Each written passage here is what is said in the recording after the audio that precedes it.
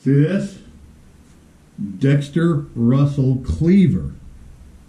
Do this on your Lansky? I don't think so.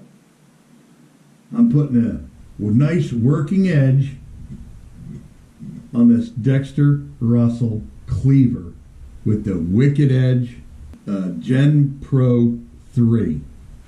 What did I just get done?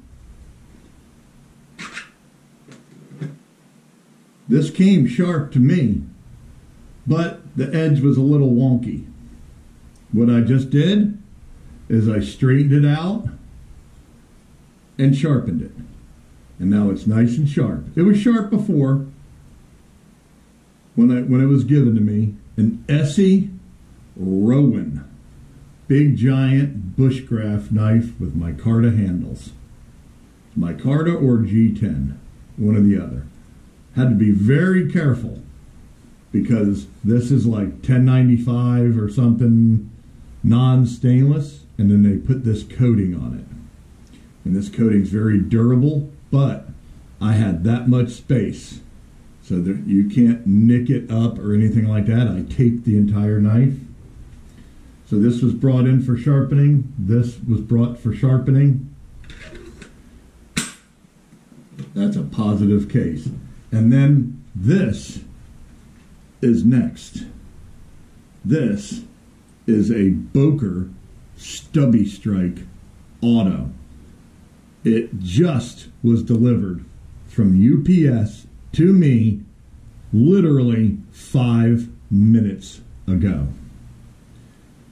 So we go from a cleaver to a giant Essie bushcraft knife. And then now, they say they put a little working edge on this. Well, I am going to put a wicked edge on it. This is an auto knife, California legal, auto. That's the difference between a Lansky or any of these little small sharpeners that are kind of limited. I mean, there's nothing against them, but the Wicked Edge can do multiple different types of knives, all in one shot. And I'm loving my Gen 3 Pro. From a 2-inch blade to about, I don't know, what is this one? To a 6-inch blade, to a butchered cleaver. That's what I do. And that's the reason I have this Wicked Edge here at Quality Knife Sharpening. Thanks for watching.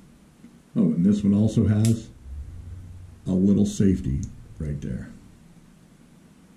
D2 steel. D2 tool steel.